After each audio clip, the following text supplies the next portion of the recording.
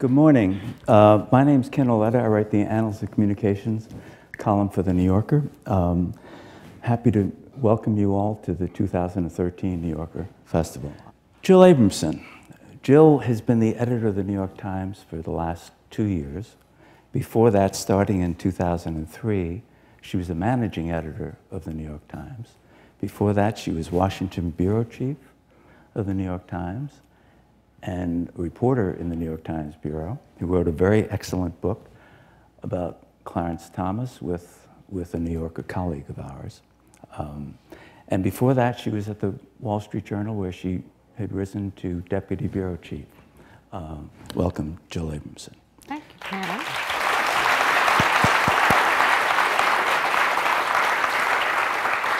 So, Jill, let me begin by asking, assuming that I were in a cave the last 2 years and had not read the New York Times. No home delivery? No home. My cave didn't get it. What are the big changes that you see that you've made at the Times?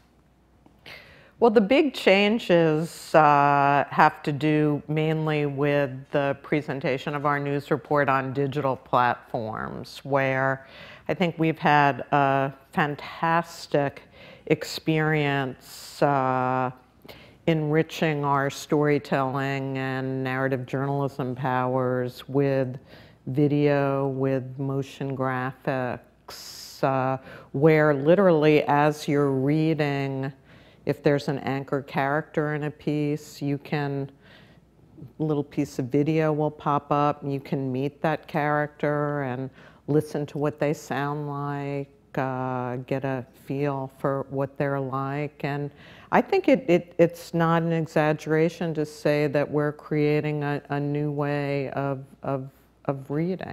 If you were a pitcher and you gave up a home run pitch, you would relive that pitch and say, God, I wish I could get it back. What pitches do you wish you can get back? What mistakes have there been in your 2 years that you regret? I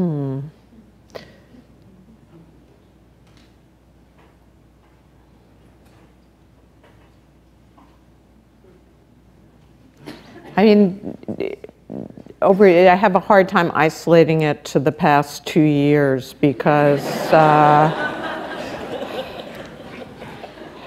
I mean, I would say, the most serious, pitch, and again, the Times is a team, so it isn't, me alone, but, the most significant pitch that we threw that had, I think, serious consequences, and which we spent a lot of time examining how we got it wrong, was our coverage in the lead up to the Iraq War, which I was Washington bureau chief at the time of that, and I have spent a lot of time examining that as an example, and I suppose there have been others more recently, although none is coming immediately to mind. Let's stay with that one.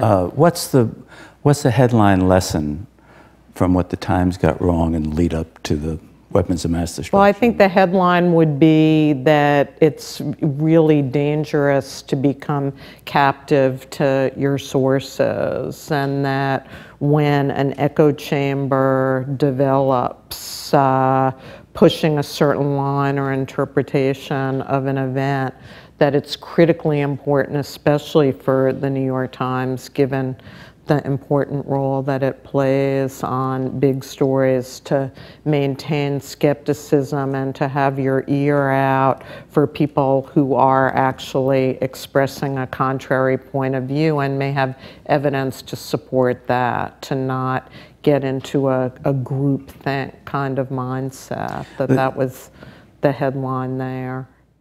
So if, in fact, many of these officials who spent their career in intelligence live in a kind of a cocoon, as you worried they did, and they were not exposed to other public issues or the importance of public knowledge of some of these things, what do you say to them? Imagine you're talking to Mr. Clapper, me. What do you say to me? Well, we had, I'm, a little bit constrained in saying exactly what was said, but these nice folks. It will sound corny to you perhaps, but I actually, spoke to him a bit going back to the history of the Pentagon Papers and, the fact that at the point that the New York Times published the Pentagon Papers, there were, obviously the Nixon administration went all the way to the Supreme Court and other officials saying that if this material was published, there would be, very, very grave harm to the national security. And yet, some years after Erwin Griswold, who was the Solicitor General at the time, he was the one who actually argued the Nixon administration's case that the Times should be enjoined from publishing, that even he in a public speech admitted later that there is absolutely nothing in the Pentagon Papers that actually did harm the national security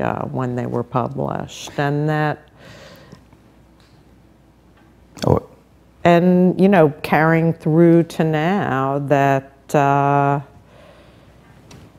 we had, I would say, an interesting conversation just about the publication of the Snowden materials. So why is it, Jill, that the Obama administration, in fact, James Goodale, who was the counsel to the Times, at the Times, has written a very good book. And he's written a book basically saying that the Obama administration is actually worse. Yeah. Are they?